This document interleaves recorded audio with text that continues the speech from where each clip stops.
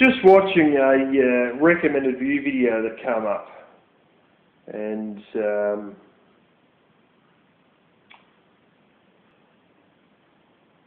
it brought a few things to mind, a few things that are very obvious for me, and it sort of made me think what I saw is a wider reflection on the Western world today.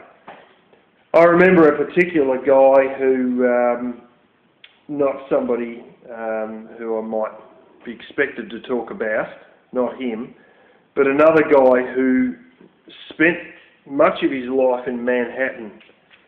And as some off-gridders tend to realise that, that they just, it's not all off-gridders, but a few of them get a sense that there's more to life than this sort of suburban plastic bubble that they're living in. And when he was asked why he went off-grid, he said, I just got sick of everything coming to me in a plastic packet, and it's like life didn't exist outside stuff on supermarket shelves in plastic packaging. He said even salads, you'd sit there, you go and buy a salad, it was in a plastic packet or a cardboard packet or something like that, and it was just like everything was completely done, completely finished, and in a plastic packet, and he just had a sense that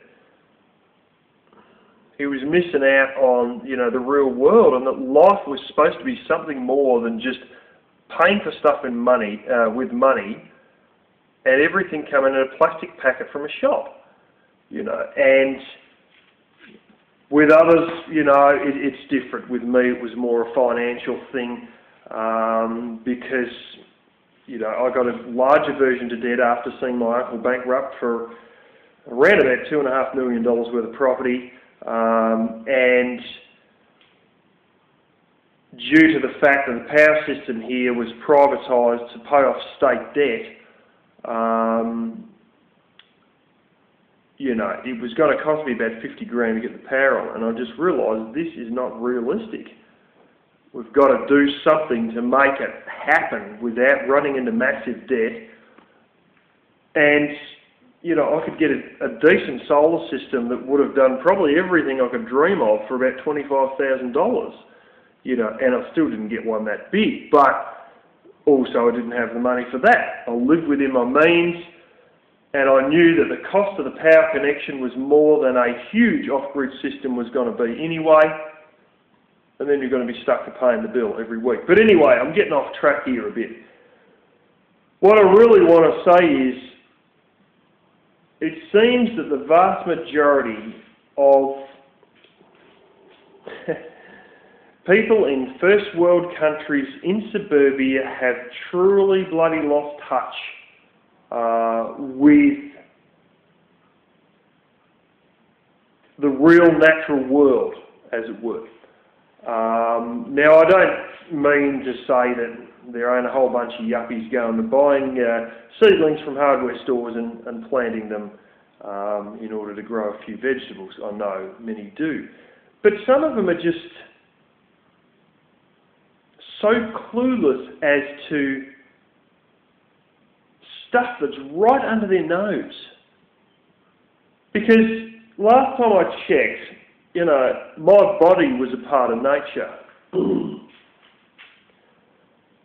And some of the crap that people rub on their skin, spray in the air that they're breathing, eat, like some of the stuff they eat is fucking unbelievable. And yet, sort of, there's no real connection between anything nature related and their own body half the time. I'll tell you exactly what I was watching. And the trouble is, I've seen this sort of stuff numerous times before, out in the wider world, not just on YouTube. I mean, I've seen it a few times on YouTube, but out in the wider world. as well. And, you know, it's a big fat black chick. Oh, hopefully I'm pregnant. Oh, what a shame I'm not pregnant this time. Blah, blah, blah. And, you know, oh, I'll try and you look, and there's several other videos where she's done a pregnancy test. Oh, and if you watch my channel, you know, every month I check to see if I've conceived yet and all this sort of, and you just look at the size of her and you go, fucking hell. Oh, hell.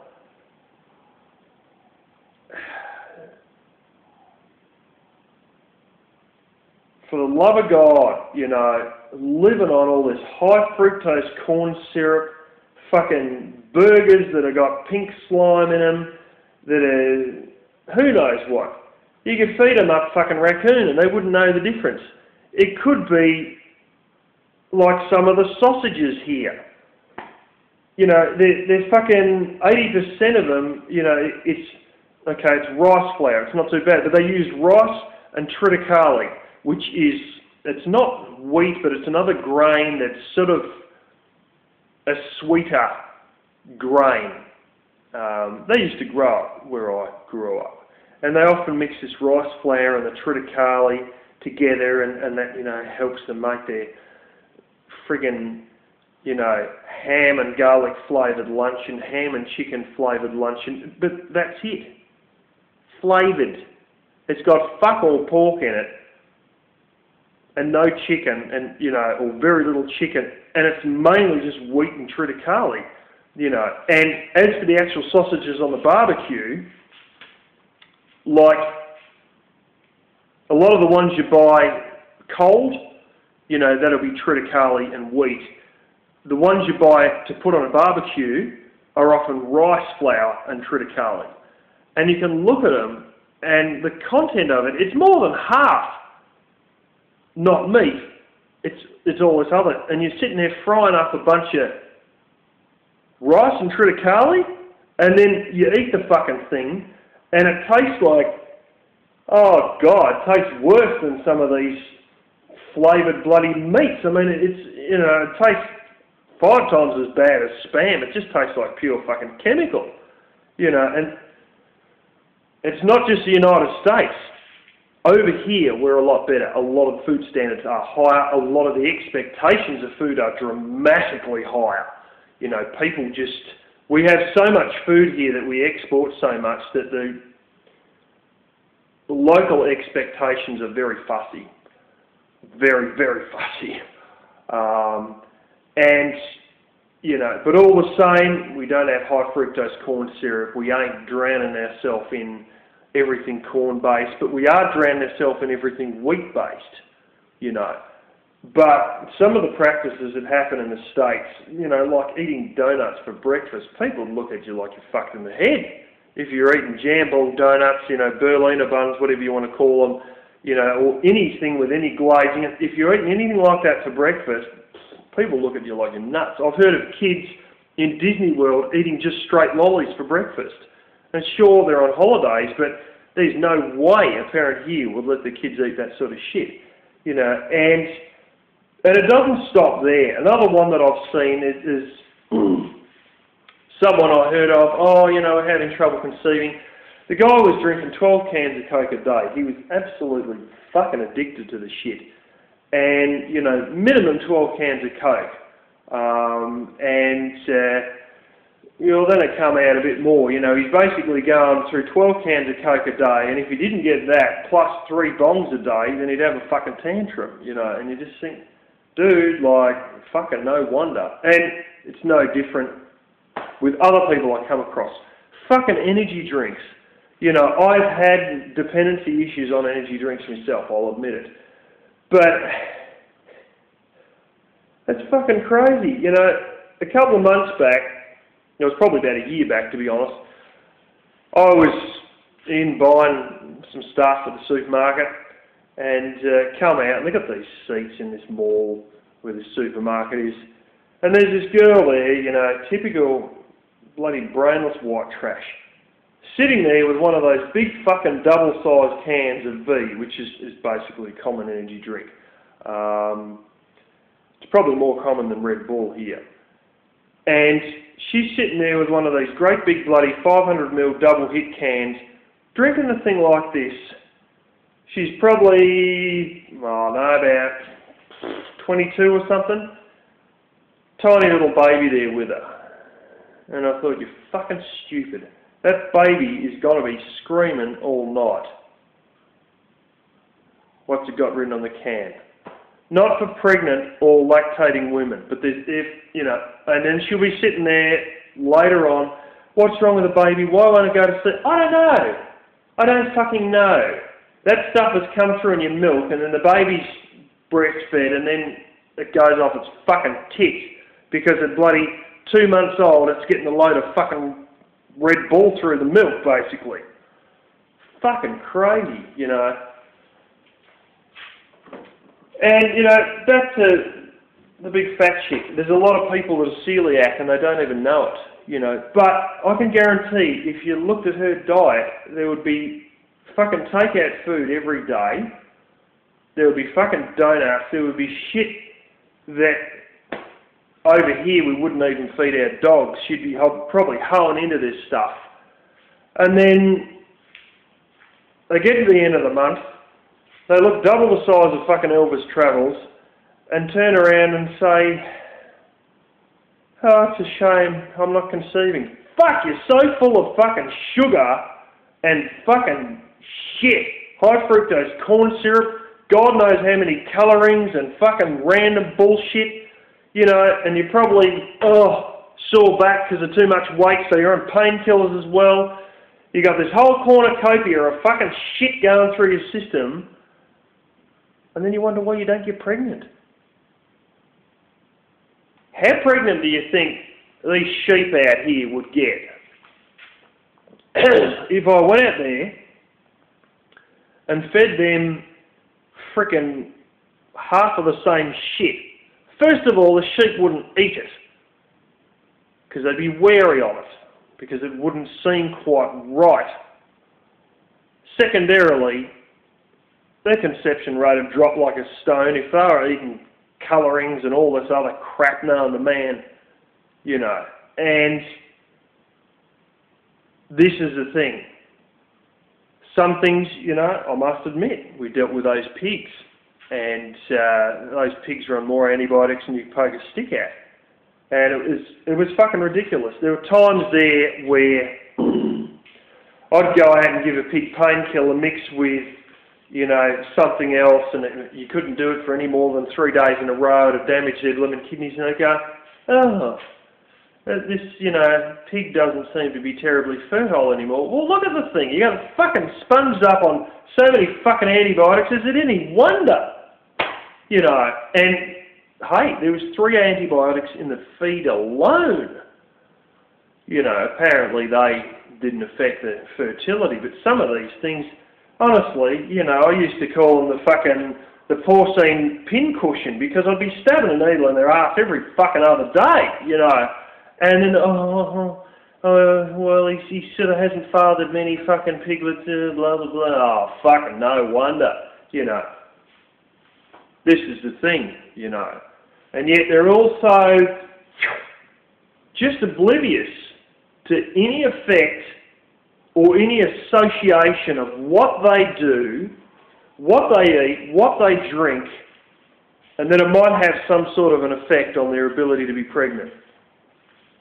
And then they'll be running off to IVF. So there goes a whole ton of money trying to use more fucking chemicals to manipulate something to happen that isn't happening for a fucking obvious reason. I mean, it's like getting a hole in your fucking car tyre because you drove over a piece of glass. But instead of go, rightio, we're going to fucking patch this hole up or whatever, put a new tyre on, then you're going to sit there working out how the fuck you can connect an air compressor hose to your tyre that continues to pump the tyre up while you're still driving, as opposed to just fix the fucking tyre.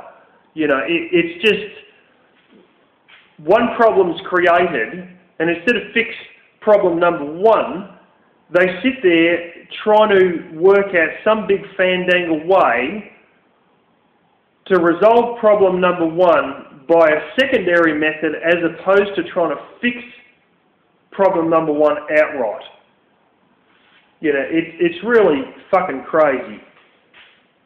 But this is the thing, you know, everything is, there's an answer to everything. Everything that you want is expected to come in a packet. You know, one thing that I remember when I was at school, I'd done psychology class, and the teacher used to say that it's unbelievable. I mean, he'd been an actual practicing shrink. He'd been into nut homes in the United States, one's in Australia here. He spent a bit of time working in the States and then come back here. And he said it was unbelievable. Sometimes you sit down with a client and, you know, they'd be sitting there, well, there's something wrong with my son, blah, blah, blah. So they'd do all the tests and analysis and talk to him for fucking hours, and they'd work out, okay, this guy's a fucking psychopath, you know.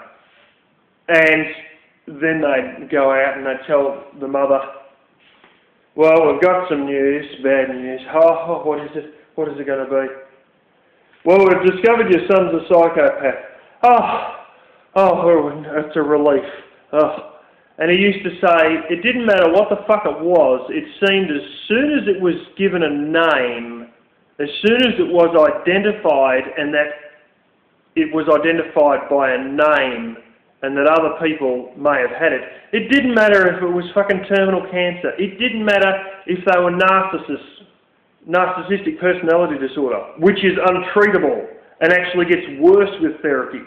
Just so long as there was a fucking name for it, didn't matter if a psychopathic serial killer, if there was a name for it, then it was, what a relief, there's a name for it. Because then the assumption would be, well, if there's a name for it, either there's already a fix for it, or somebody is working on a fix and the fix is only a year or two away, that we'll be able to buy it as a pill, in a shop, in a plastic packet, just take this pill and it all goes fine, you know. And anyway, it seems that in many ways it's. I don't even think it's a sheeple thing. I think it's just the way the culture's become that so many people live in these plastic bubble, first world, money in your pocket, everything's bought at the shop, plastic bubble existence where everything has an answer and everything has a fix and all you got to do is just pay the money and it's all fine, that we've sort of lost the tin tacks of how things actually play out and finding, you know, solid answers that have been there since the dawn of fucking humanity before we were even living in anything more than a fucking tent made out of, well, not even a tent, just a hut made out of a bunch of fucking leaves and sticks held together with fucking reeds. You know. Anyway, that's my little rant about those lost in the concrete jungle of the first world, and some of my observations as an open-minded off-gridder.